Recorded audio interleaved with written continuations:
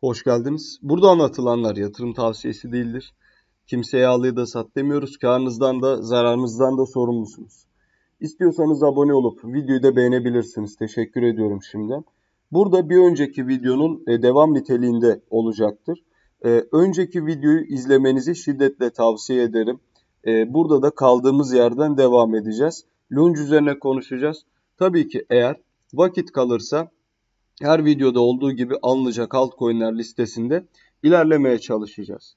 Parite güncellemesini başarıyla tamamlamak için diyor belirli ön koşullar vardır. Ekip Vol 1.2.0 güncellemesini ve akıllı sözleşme birimi testlerini tamamlamıştır.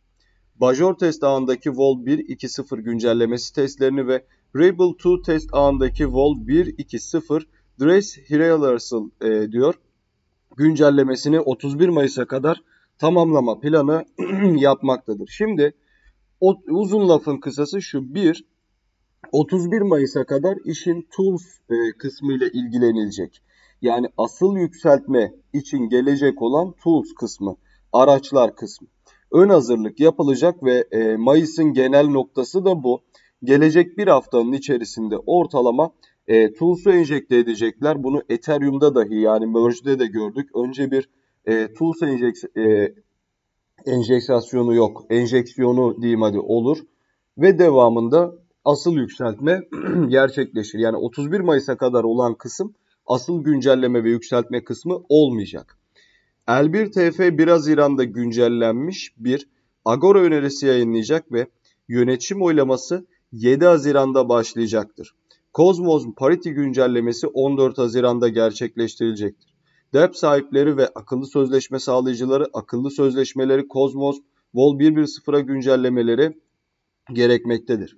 Bakınız, burada da diyor ki açık bir şekilde 1 Haziran tarihinde yeni öneriyi yayımlayacağız ve 7 Haziran'da bunu başlatacağız. Yani 7 Haziran tarihinde oylamaya açılacak ki zaten çok büyük bir ihtimalle birkaç gün sürmek suretiyle topluluk tarafından da onay görecektir.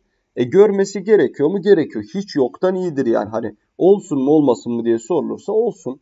Yani buraya çalışmak mantıklı değil ama buraya çalışmışken olsun olmamasından iyidir. Onu söylemeye çalışıyorum. Dolayısıyla geçecektir. 14 Haziran'da da zaten pariteyi alacağız. Yani güncelleme, yükseltme gelecek. Bu güncellemenin zor ve karmaşık kısmı mevcut WOZ modülü içinde bulunan durum ve verileri gelecekteki WOZ modülü sürümüne taşımaktır. Bu Lunch güncellemesi neden önemlidir diyor. Joint L1 Task Force 17 Mayıs tarihinde herhangi bir sorun yaşamadan Vol 2.0.1 güncellemesini başarıyla tamamladı. Bu güncelleme Terra Classic blok zincirine birkaç özellik ekledi. Bunlar arasında yönetişim önerileri için minimum başlangıç pozisyonu, Cosmos, SDK Vol 0.45.13 ve Tendermint Vol 0.34.24 güncellemesi ve zorunlu güvenlik güncellemeleri yer alır. Evet. Yani güvenliğini ekstradan yükseltmiş oldu. Ne diyor? Cosmos Vol 1.1.0 güncellemesi Terra Classic ağına tekrar işlevsellik getirecek ve Cosmos ve Terra Luna 2.0'ın projelerin geliştiricilerin Terra Classic zincirde yeniden inşa etmelerine olanak sağlayacak. Ya bu biliyorsunuz geçmişte de görmüş olduğumuz şeyi aynısını içeriyor. Yani o yüzden bir farkı yok ve vaat edildiği gibi öyle tarihin en büyük yükseltmesi değil. Bak açık açık söyleyeyim. Bu güncelleme Profesör Edward Kim'in ay güncellemesi blok entropi için test ağını başlatmasını sağlayacak. Evet, yani yapay zekaya biliyorsunuz yan blockchain'e geçiş konusunda da bu yükseltme başlı başına bir ara vizyon görecek. Ayrıca yakma vergisini %1.2 geri getirecek. Staking ödüllerini arttıracak ve Lunch ve USDC 1 dolara geri döndürecek. Bak geldik oraya. Ben size ne dedim? Bak bu videoyu izleyenler. Daha 2-3 gün oldu. Girin, video duruyor. Aynen kanalda duruyor. Ben daha 2-3 gün önce aynen şu cümleleri kullandım mı kullanmadım mı size soruyorum. Dedim ki bak şu anda %0.2'den 0.5'e yükseltiyorlar dedim, tamam. Evet. Devamında bunu 0.5'ten de 1.2'ye yükseltmek isteyecekler dedim. Bunu dedim vakti geldiğinde size hatırlatacağım dedim. Uzun zaman sonra değil. Merak etmeyin. Birkaç güne ben bunu size hatırlatırım dedim. Ya daha ya 2 gün oldu ya 3 gün oldu. %1.2'ye yükseltiyorlar şimdi. Ben şimdi size tekrar bir şey söyleyeceğim. Bunu da 2-3 gün sonra hatırlatacağım. Ne diyecekler biliyor musunuz? Terra Klasik ekibi. Diyecekler ki biz yakma vergisi üzerinden kendimize belli bir miktarda fon ayırmak istiyoruz diyecekler. Anlatabiliyor muyum?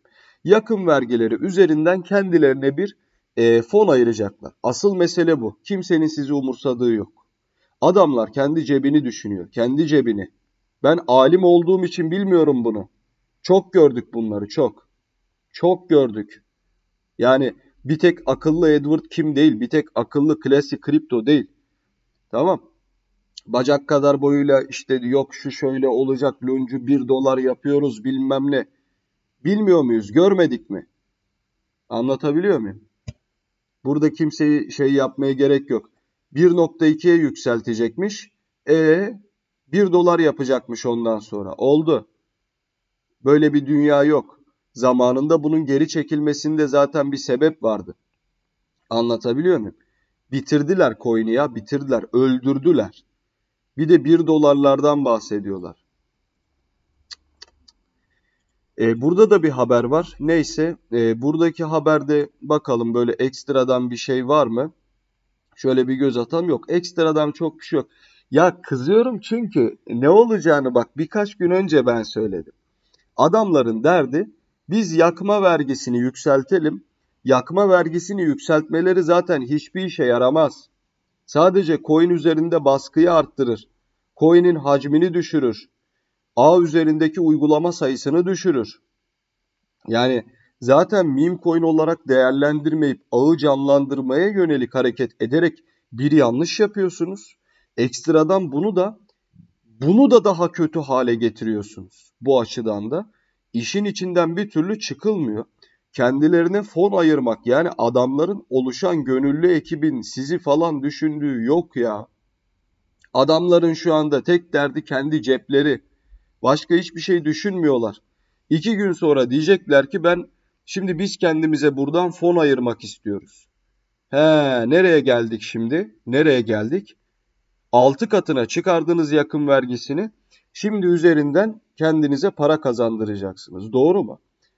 Hatırlatırım. Bu hafta içinde hatırlatırım size. Çok değil merak etmeyin. Bu hafta söylerler. Tamam. Böyle bir şey yok ya. İyice hokkabazlığa döndü. İzlediğiniz için teşekkür ediyorum. Abone olup videoyu da beğenebilirsiniz. Bol kazançlar dilerim herkese. Hoşça kalın.